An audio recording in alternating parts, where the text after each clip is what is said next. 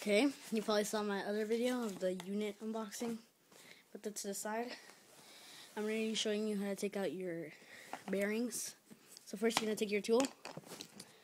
The tool like this or any wrench. And you're going to do this. You're going to take out the entire screw.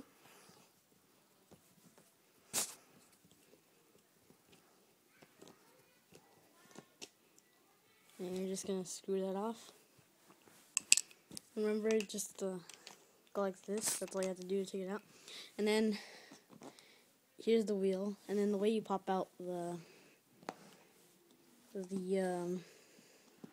bearing is right here. Just put it a little in.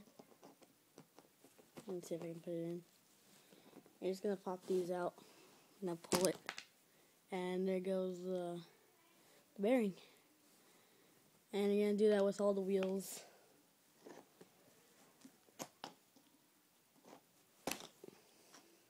So there's your bearings. And to put it back in, you're going to put the bearing in. And you're just going to smash it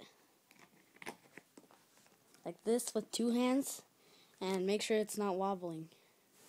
So there's a little tutorial on how to exchange and put in your bearings. So there you go, guys. Rate, comment, subscribe.